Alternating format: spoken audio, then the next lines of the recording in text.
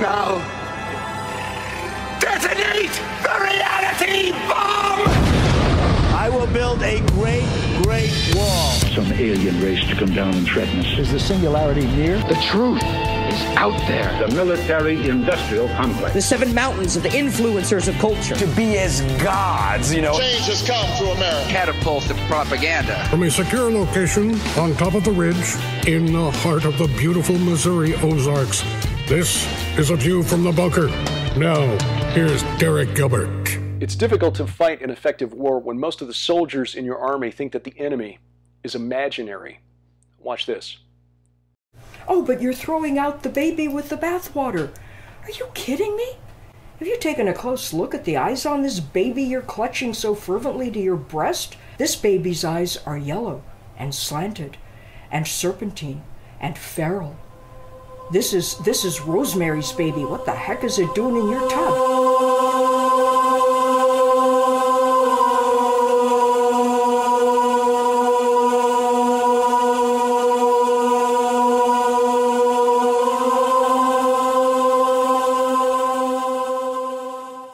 Welcome to A View from the Bunker. I'm Derek Gilbert. That was Joanna Michelson. She is one of the featured guests in a brand new film that is the topic of discussion today, the film called This Is a War. It features a number of other speakers, and including yours truly.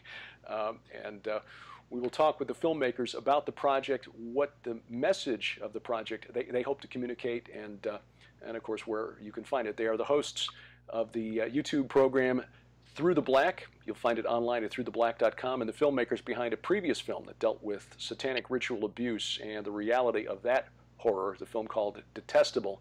We welcome back to A View from the Bunker Tom Dunn and Jared Chrestman. Gentlemen, welcome. Thank you for having us. And this is so cool to be back again. I can't believe we have something else to talk about. So thank you, Derek, for having us. Well, no, I was honored to be in the film, and I was surprised when you released the trailer, the first tease for the film, This Is a War, back in June. And lo and behold, it was me.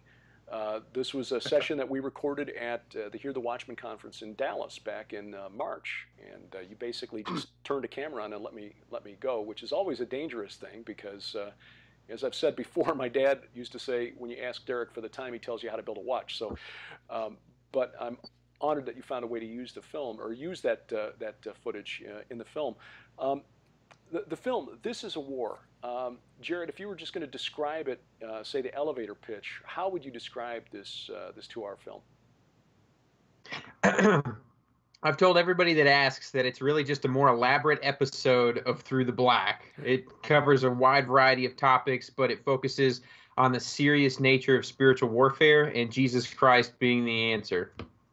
That's pithy and to the point. Now, Tom, I was surprised in watching the film because most of the people in the film have a testimony that brings them a lot closer face to face with supernatural evil. I think me, like most of the people in the Christian church in America today, and I think the way I put it was this: we've been so dumbed down in our theology, we don't recognize evil when we see it anymore. In fact, I can pretty sure that's what I said because you put it on the back of the box. And again, I was honored that you thought that was worth using. But I think that's true for a lot of us Christians because we don't confront evil in a very spectacular or personal way anymore. It's sort of, low-grade evil. It's like, hey, fellas, it's okay to look, but as long as you don't touch, that kind of thing, So how did you go about finding and selecting the other guests that are featured in the film? And again, I mentioned Joanna Michelson, but J. Brett Prince, Jeremiah Dirt, Seth, and forgive me if I pronounce any of these names incorrectly, Seth Dreyer, Matt Miraz, and Mark Salinas. Salinas, right. Salinas, okay. Yeah, like Salinas, California, duh. So how did your paths cross with those folks, and how did, what were you trying to accomplish with the interviews you conducted with them? Well, the thing about this film is this film happened on our way to making another film. We set out back last fall, almost a year ago, just raising support for a sequel that we're going to make to Detestable. And some things happened along the way. And the idea behind it was we were going to travel to California to do some interviews.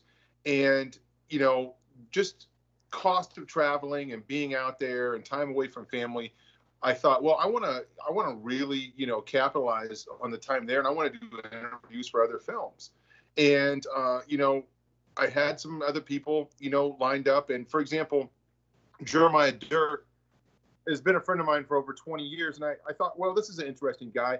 I said, I have some empty space. I wonder if he would do an interview with me while I'm out there. So I just turned the camera on and just said, hey, you made music in the past about spiritual warfare. And I just kind of had him tell his story and his testimony. And it's fascinating because none of the people in this film know each other really personally. But the way that it just kind of all weaved together, I really believe it was just God, you know, in the details of putting this together. You know, you mentioned Mark Salinas, who he was actually interviewed in the same room that you were. But I met him in the hallway here at the Watchman. I began talking to him, and I was so impressed by just a little bit of his testimony. And I said, you know what, would you be interested in telling me your testimony on camera and let me put you in the film? Just because I just thought it was so powerful. I could tell this guy was impacted by God and his life was changed. And I wanted to get that on camera. He said, sure, I'll do it because I want people to know Jesus. So he willingly, you know, he gave me his testimony, you know, and you know, just Johanna Michelson, we had a contact through Greg Reed. Right. And we, she is just a, you know, a pioneer, you know, in the last 30 years, you know, writing the book, The Beautiful Side of Evil, and just, you know, laying a lot of the groundwork for a lot of us today that are doing stuff, you know, in this arena. And we had the opportunity to do an interview with her, and we didn't know how we were going to use it, but we're like, we just got to take the opportunity and get her in front of the camera because we want the people that will watch this film wouldn't necessarily maybe go read one of her books until maybe they see her. But she has a lot of wisdom, a lot of experience that we want to bring to people that would watch the film maybe because of Derek Gilbert, you know, or one of these other guys, you know, and we just kind of wanted to bring them together. So it was really, you know, and I saw Jay Prince's testimony online, and I reached out to him, and he said, sure, I would be willing to do an interview, and we did, and it was powerful. Every time I did an interview, I was like, wow, this is good, you know, and then I would do another one, and everyone would up, you know, the next one. I thought, wow, I don't know how you're going to do this, Lord, but we're just going to put this together and see what happens. And it's amazing how, even though these people didn't know each other and all of these interviews were done, you know, sometimes a couple months apart, it just kind of fit together. Mm. Jared, Joanna Michelson, what a great line that we used from the trailer that you guys included in the trailer. This is Rosemary's Baby. What the heck is it doing in your tub? Which was part of a comment that she made, a longer comment about how, as I said, we in the Christian church don't recognize evil when we see it anymore. What was it about her book that convinced you that you needed to try to get in touch with her and get her in this film? Well, Joanna, when I was a teenager, I had plenty of supernatural, spiritual experiences with, you know, shadow people and the like. And so my mother had actually read that book when she was a teenager, and she said, you know, this woman had seen, you know, some stuff, and this might be an interesting book to you. And so I read it when I was a teenager, and Joanna's book was really the first book that really showed me, okay, maybe I'm not crazy. Other people have experienced some of these things too. You know, I'll rebuke them in Jesus' name. And that was kind of the starting point of me, you know, really starting to engage with the authority that Christ has given me in spiritual warfare. And so I really owe a great debt of gratitude for peace and sanity in my own life that the Lord used Joanna's book, The Beautiful Side of Evil, to benefit me and prosper me in my own growth in development. And so, you know, I'd always thought it would be nice one day if I could personally thank her. And, you know, long story short, life goes on and the Lord is good and all these crazy things happen. And we know one of her good friends, you know, and we're doing stuff with him. And he was in the first film. And yeah, he had given me her phone number. I talked to her on the phone. And before long, we set it up and met her at her house in California and filmed her. And I got to just, you know, it was a bucket list thing for me. I got to sit in front of her and thank her for what she did for me as a teenager. And she didn't even realize. And it's my privilege and pleasure to be able to share her with other people in a new generation that doesn't know who she is. Now, Tom, how did the message come together on this? Did you come into this film with an idea of where you wanted to take it, or did this sort of develop organically? It kind of developed organically. I mean, I had a plan. God had a better plan. So that's usually the way it works. Yeah, I knew I wanted to get people to talk about spiritual warfare, you know, and I also had an idea because I was going to make a separate film, you know, about abortion. But I thought, man, I really want to try and find a way to work this in there now. And there's my daughter works for a group called Created Equal, and I had a contact of a guy named Seth Dreyer, and I took some interview footage that he had done on the show with us. And then I mixed it with footage of him in Washington, D.C. doing pro-life apologetics, just right in the midst of all this craziness and at this feminist march in Washington, D.C. And I just thought it went really good. And I kind of was trying to be sneaky about that because a lot of Christians have become desensitized to abortion. You know, I think a lot of us have this attitude, well, it's legal, so there's not much we can do about it, so I'm just not going to do much about it. And I thought this message is so important that we need to stand up for the unborn, and we need to fight this, and we need to know how to defend them. And I wanted to put that in there as one of the battle fronts, you know, that we need to fight. So I mean, there's a lot of things that could be said about that when we talk about the bloodshed and, you know, all of that, and it's more than a physical war. It's obviously a spiritual war. And I mean, we've especially learned that in the last couple of weeks, but I wanted to plug that in there and just get people thinking, you know, about something that I kind of think that we've forgotten about. Well, Jared, let me bring you in on this. I think you're right, Tom. I think a lot of American Christians do consider this, the abortion issue, kind of settled. But what is it about the abortion issue, Jared, that made you believe, hey, you know, you're right, this is a supernatural, this is a spiritual issue, a key part of this war that we need to include in the film?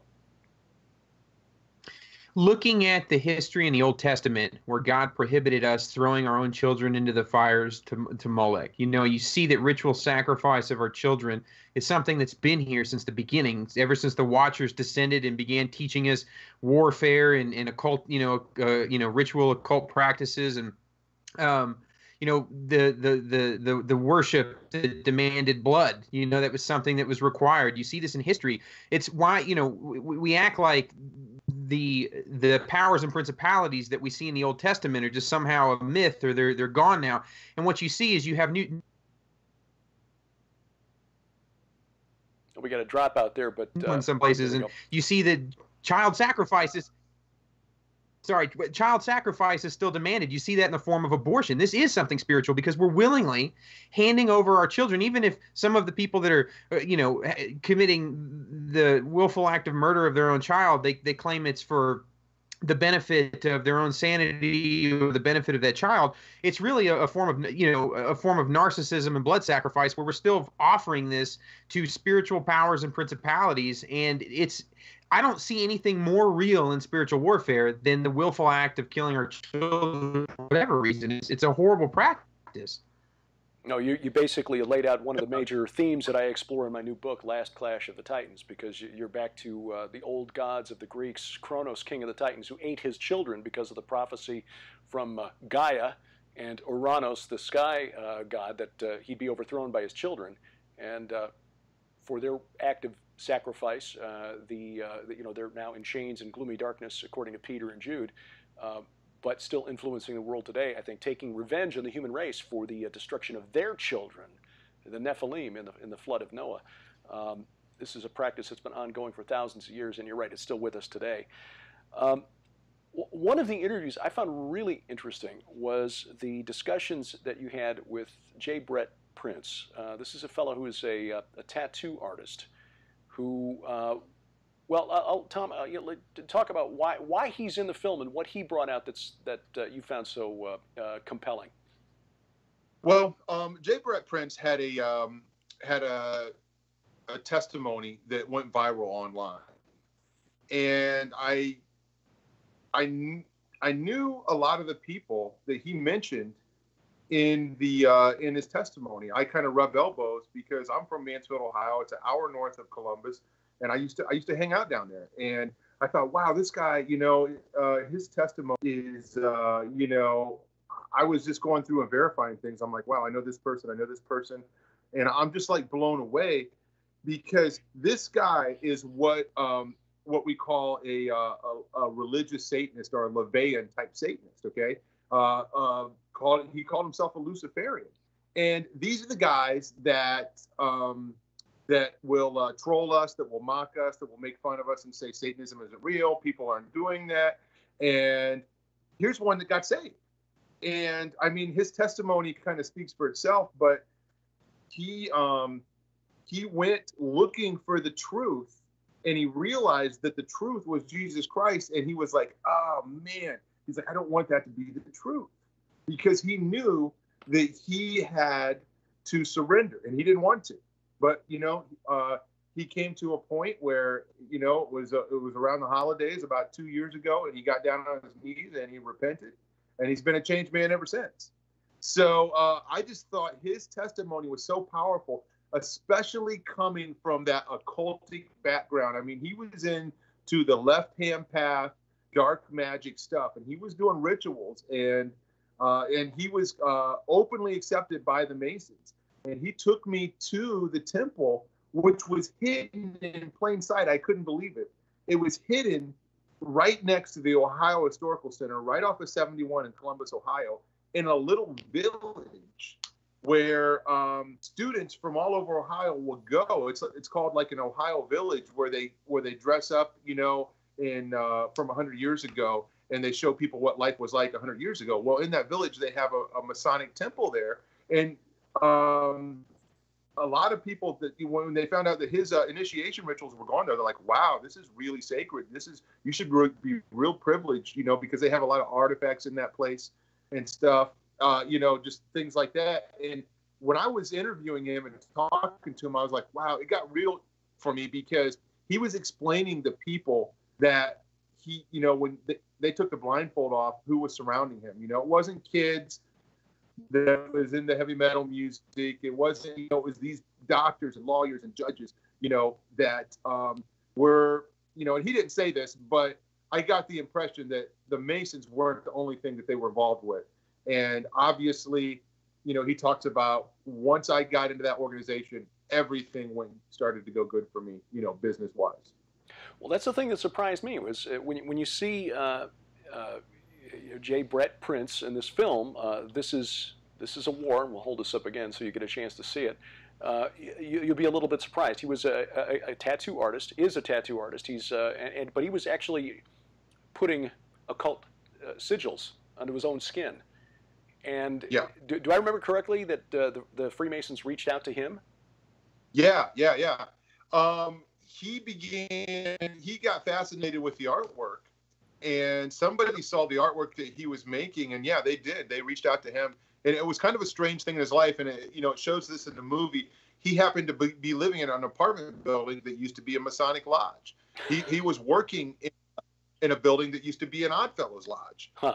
So just all of these, we know a lot of times we'll say, wow, God is moving and God is doing this, and the enemy can do the same thing, and he can line things up too. So it's just kind of fascinating how all of these points converged in his life, and he ended up becoming a Mason. But he has since obviously renounced all those vows and prayed over all that stuff and broken all that stuff. But he was serious into it. And one of the things I don't think he might talk about, but he has actually tattooed across his chest, "Do what thou wilt," which is the famous, line from Aleister Crowley. Right. Jared, you're raised in a family where you were exposed to a lot of this and Christian doctrine very early on. I mean, your dad's a pastor. We were honored to speak at his at his church for the Sons of God Giants of Old conference back in August. How much of this surprised you?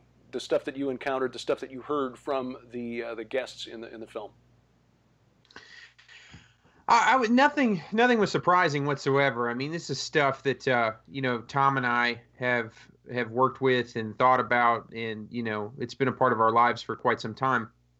But I think sometimes you get tired of talking about it to people. It's nice to have other people out there. Prophet has no honor in his own home, so to speak. It's like some people get tired of hearing you talk about it. It's nice to bring people that are older and wiser and have had a different set of experiences that sort of vindicate our own testimonies by giving their own testimonies, which are virtually identical with different variables. And you can say, see, listen, there are other people out there talking about this, and we want to bring those to the masses to just help wake up the church. The church needs to wake up. This is something the Barna Group has been pulling out of surveys it's conducted in America here over the last 20 years. But it's really eye-opening when you see it face-to-face and you start talking about things like this with, really loving people in our churches, and their eyes just sort of glaze over. And it's not through any, not that they're being willfully ignorant. It's just that I think, as in my own personal case, just never experience anything like this that's so overt as having the Freemasons reach out and say, hey, we like this art that you're doing, which is based on this occult stuff that you've been studying. We'd like you to join our organization. Or seeing, as in the case of Dr. Greg Reed, the horror of satanic ritual abuse firsthand. I'm thankful, frankly, that God didn't see fit to take me down that path. And I think that's true for most of us. So what is it going to take to shake people awake? Tom, I mean, what is it your hope that this film will be sort of a the ice water wake up call? Yeah, and the film Detestable was designed to introduce the words satanic ritual abuse into the vocabulary of Christians who've never heard about this. I made that movie, and as intense as it was, I pulled back a lot of stuff, so somebody that's never heard of it before, they could be introduced to it. The same thing with this, it's the whole idea, even with the title, this is a war, and it comes from something I heard Greg Reed say years ago.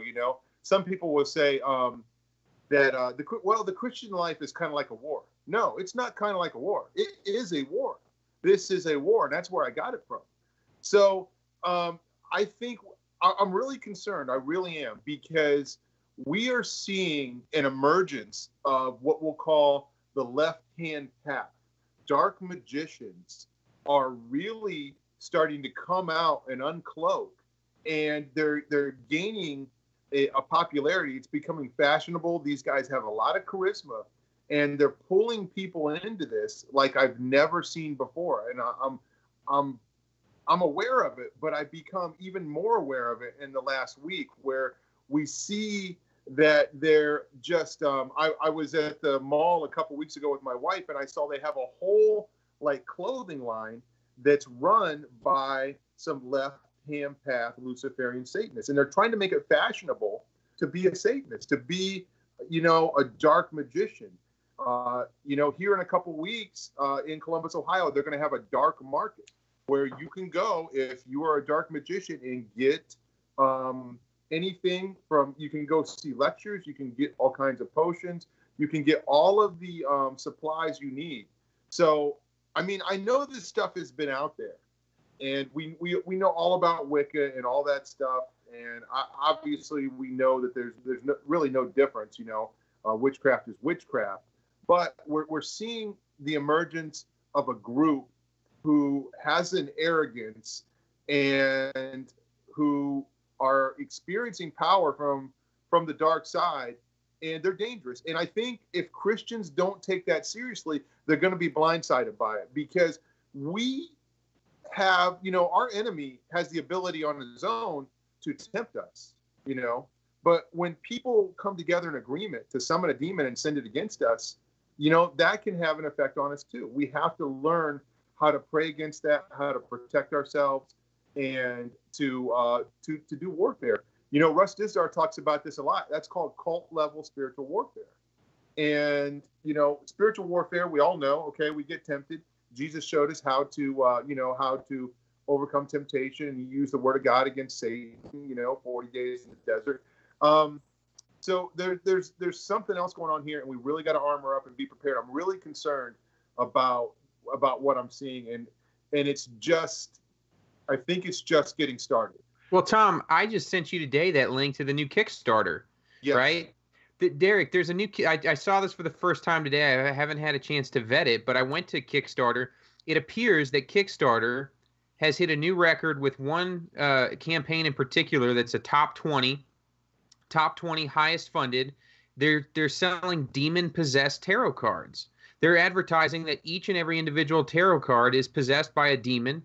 It increases the ability of, the power inside the deck and the person. And it's, this is, I mean, for it to hit a top 20 highest funded in Kickstarter, we're talking about demon-possessed tarot cards. This is 2018. Where are we headed? Well, we're in a very strange place.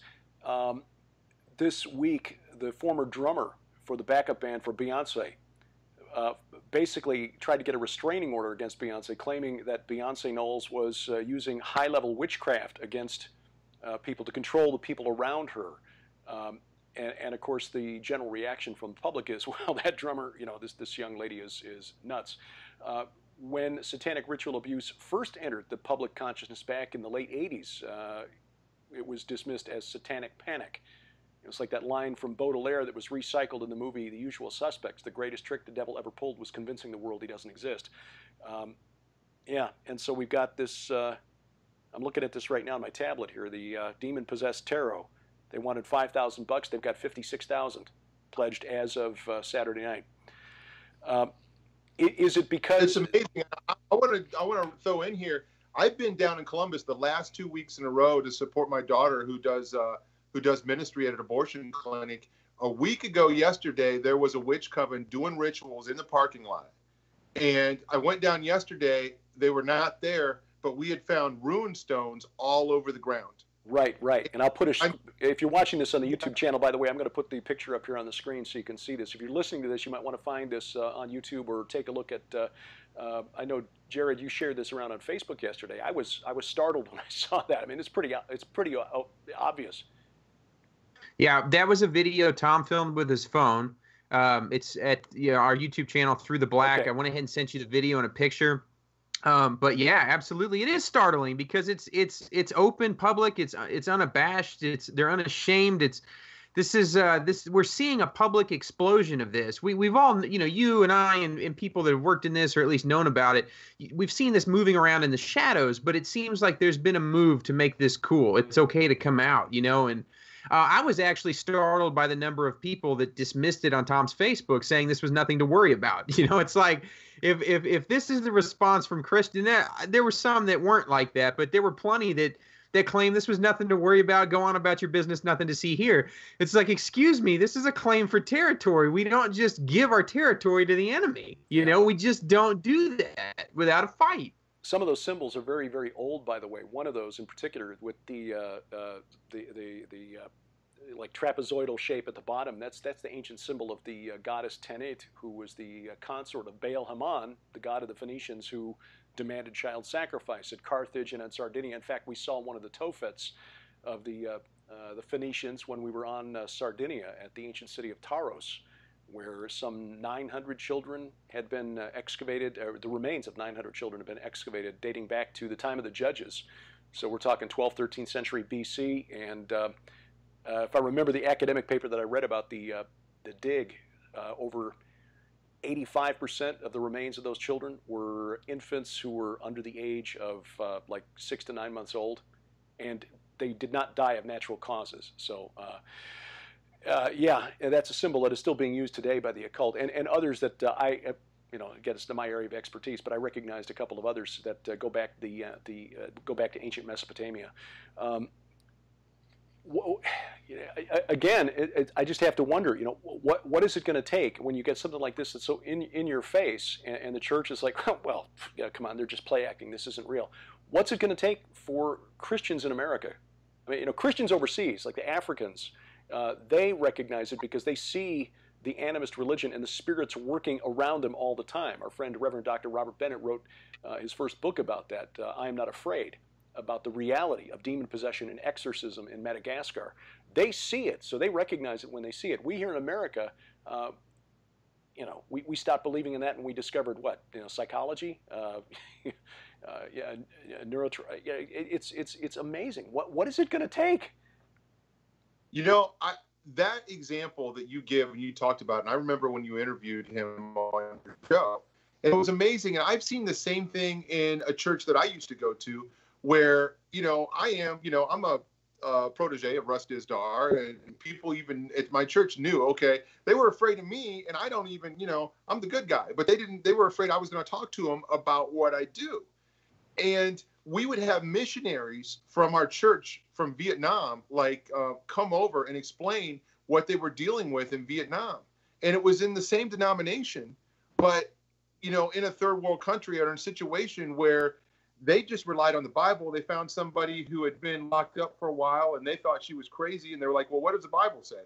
The Bible says, okay, we can do this. So they cast the demon out, and the lady was fine, and they're sitting there telling this in front of our congregation.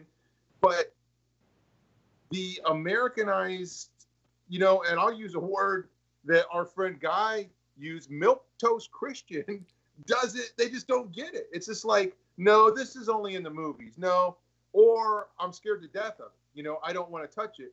And I get that. I understand if you're afraid. I'm not mad at you. I used to be afraid of it.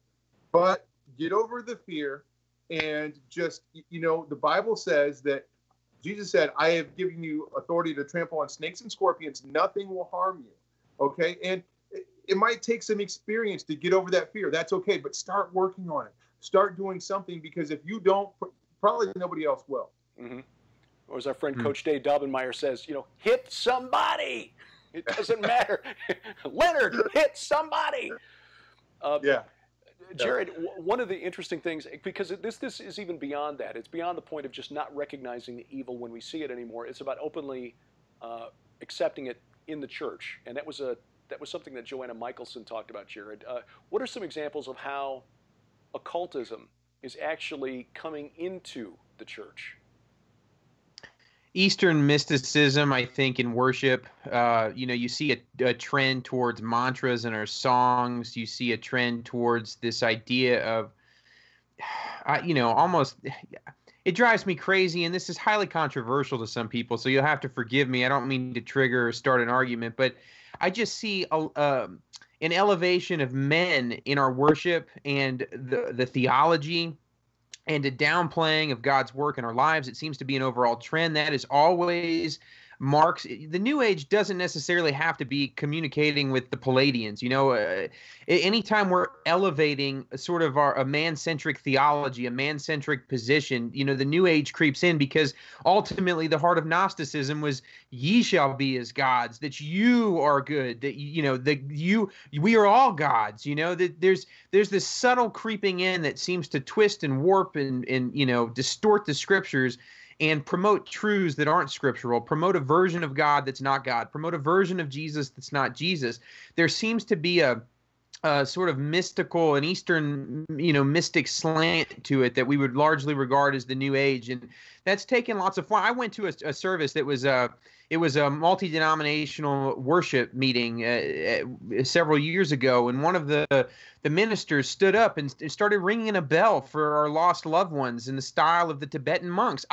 You can still probably find my fingerprints in the chair in front of me, because here is.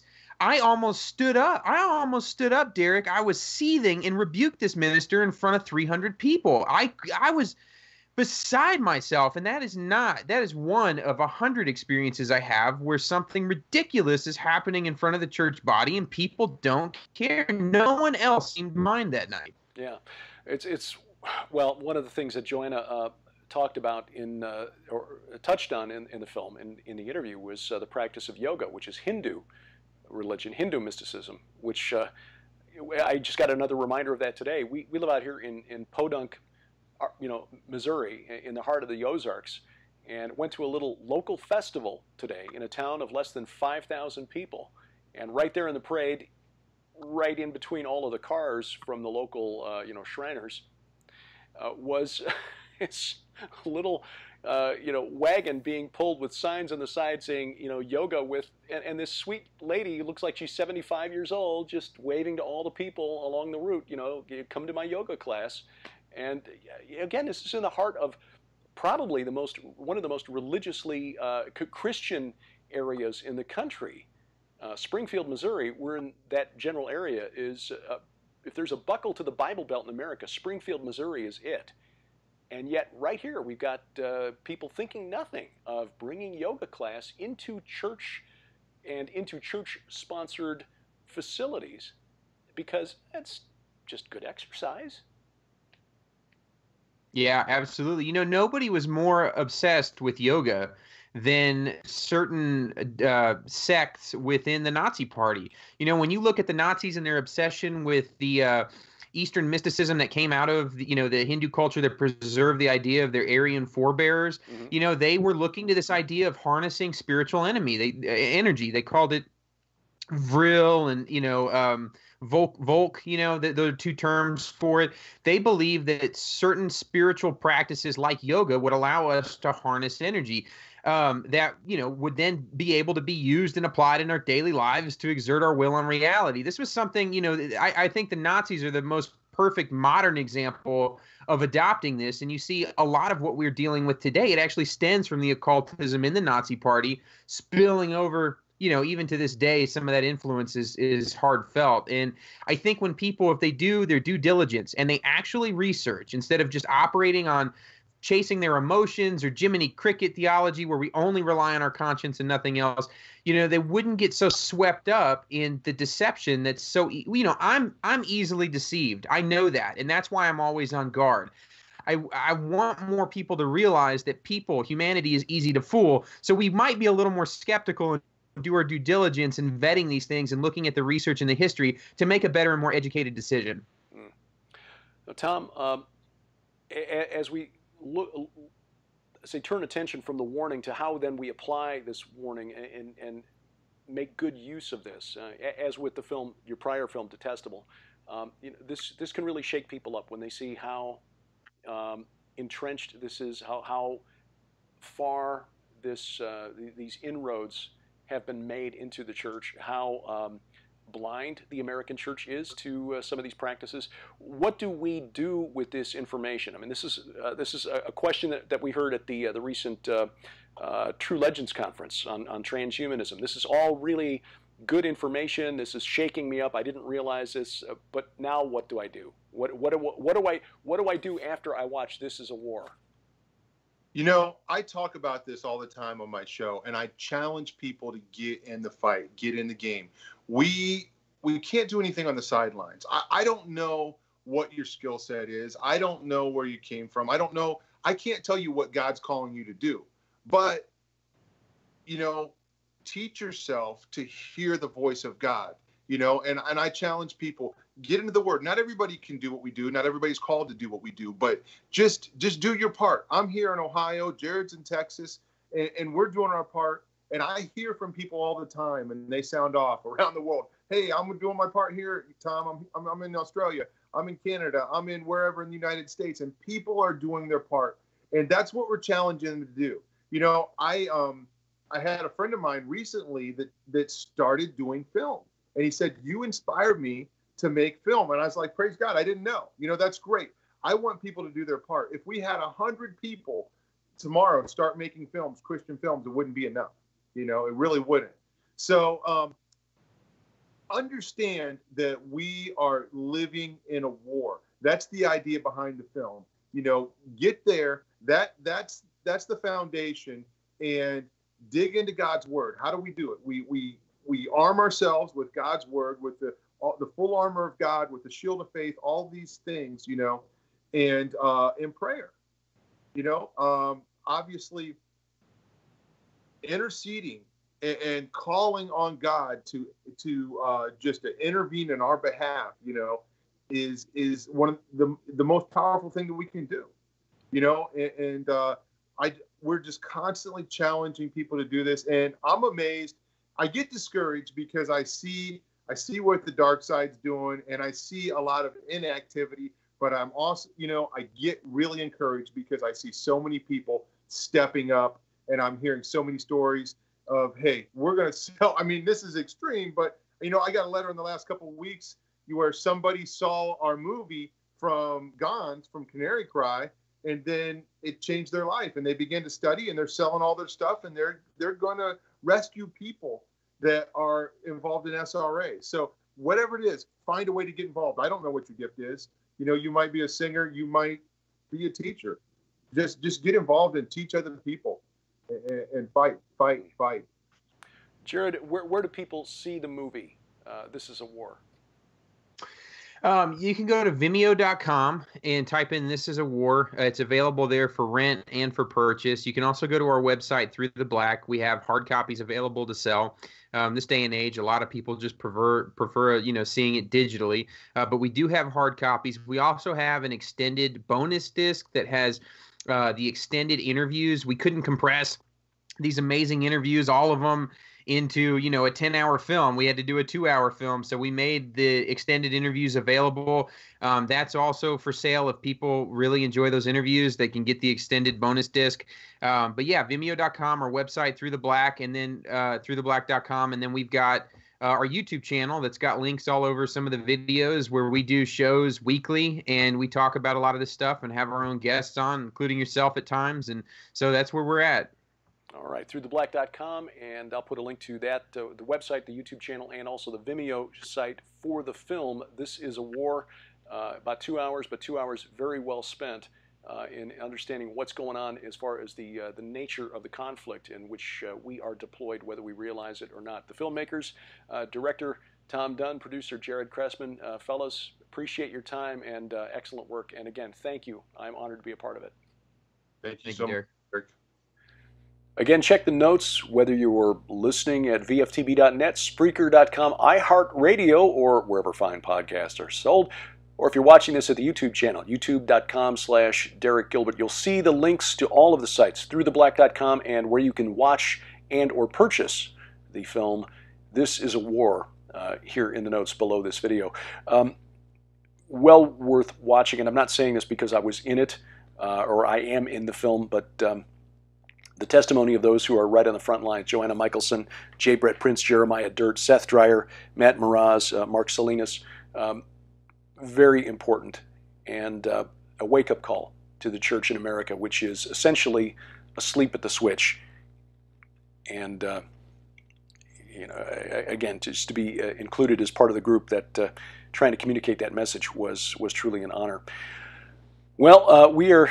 I guess we could say we're through the busiest part of our schedule for 2018, but we still would like to see you in Pennsylvania. We've got one more trip scheduled for this year. We will be going to Gettysburg, Sharon and I, along with our colleague from Skywatch TV, Josh Peck, October 18th through the 20th. The beautiful Wyndham Hotel in Gettysburg is the site for the East Coast Prophecy Conference. That's coming up, again, October 18th. This is a Thursday through Saturday conference. Conference ends at noon Saturday, so we can all get back home and to church on Sunday morning. And of course, some of the folks speaking at the conference will be in the pulpit on Sunday morning, so they need to get back home. But we are honored to be a part of it. I'll be giving a couple of talks. Josh Peck will be talking twice, and we're looking forward to meeting as many of you as we possibly can at this conference.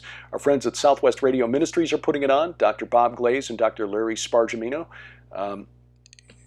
Stephen Strang, one of the other featured speakers there, he's the author of God and Donald Trump, and you still have time to sign up if you're interested in going. You've got the time, and looking for a drive into the beautiful Pennsylvania countryside at a time when the leaves probably be at or maybe just past peak color. Should be really something. Again, October 18th through the 20th. The website for registration is swrc.com. That's swrc.com. You'll find a link at vftb.net as well in the right-hand column. And click the link there. That'll take you to the website for more information. and hopefully we can see you there. And if you've got some travel time, some vacation time saved up for next spring, then we would love to see you in Israel. The Skywatch TV Wars of the Gods Tour of Israel next May 12th through 23rd. This is a tour that features, well, so this will essentially be like a rolling conference through the Holy Land. Pastor Carl Gallups, the best-selling author of The Rabbi Who Found Messiah, Gods and Thrones, Gods of Ground Zero, will be joining us. Rabbi Zev Parat, Messianic Rabbi from Tel Aviv, will be joining us. Our colleagues from Skywatch TV, Justin Fall and Wes Fall, as soon as they get their passports, guys, get on this. We will be taking you to places like Mount Hermon, the Grotto of Pan, Banias. We'll show you the Valley of Elah, where David took on Goliath and won.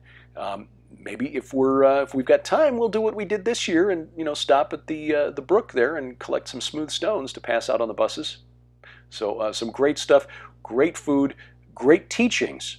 Of course, we'll see Jerusalem and all of the important archaeological and historic sites in and around the city, the Mount of Olives, the Garden of Gethsemane, and so forth. This will be an awesome trip. Masada, I haven't talked much about that. The Dead Sea. You can go into the Dead Sea if you like.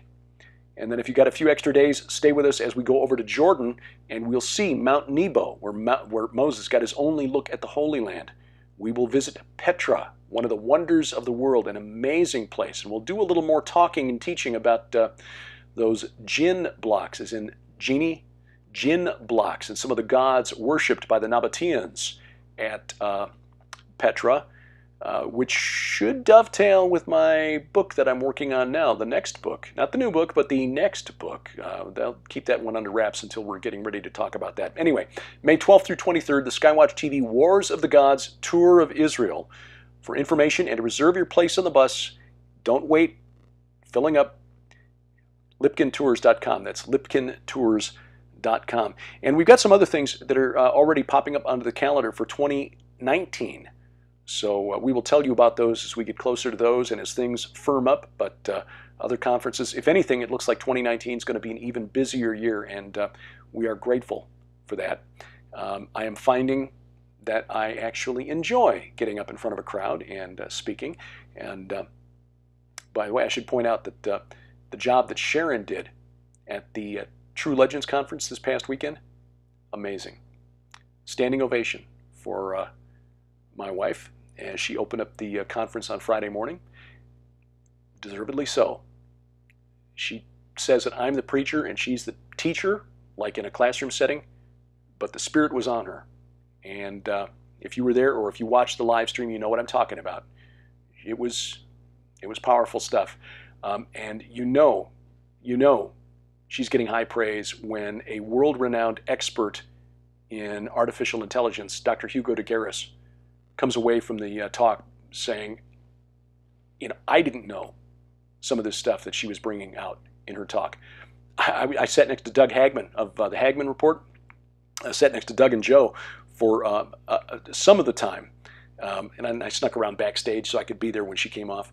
But Doug Hagman was sitting there with his iPhone. He kept pulling it out of his pocket and opening his notes app so that he could write down notes to research from things that Sharon was talking about. So yeah, she did really well. And there's still time for you to go to the gen6.com website and, of course, order the DVD set so that you can see the presentation. All of them were really powerful. Timothy Alberino, he is so passionate when he speaks. Very impressive young man. Richard Dolan, Dr. Hugo de Garis, who was so nervous when he went out there to talk. Again, this guy with a worldwide reputation, but had never spoken in front of a crowd that big before. But by the time he was done, he had the crowd eating out of his hand and delivering some powerful information. And Steve Quayle, I mean, what can you say about Steve Quayle? You can't stop him. You can only hope to slow him down. That was my job. And judge for yourself how well I did. Gen6.com if you want to get your DVD set, because the information needs to get into the church. The transhumanism movement is a new religion, and most of us in the church don't even know what the word means. Gen6.com, gilberthouse.com. We're back to our weekly Bible study, Gilbert House Fellowship, gilberthouse.org. Please log on there. We've got free archives going all the way back to Genesis 1:1. And please give View from the Bunker a review, whether you're listening at Stitcher, Spreaker, iHeartRadio, or the iTunes podcast store. Give us a like, give us a thumbs up at Facebook as well, facebook.com/viewfromthebunker, which is a production of Gilbert House and released under a Creative Commons Attribution Non-Commercial No Derivatives 4.0 International License. The opening theme is by Kevin MacLeod, and our announcer is D.C. Good. Remember, we wrestle not against flesh and blood. I'm Derek Gilbert, and this is A View from the Bunker.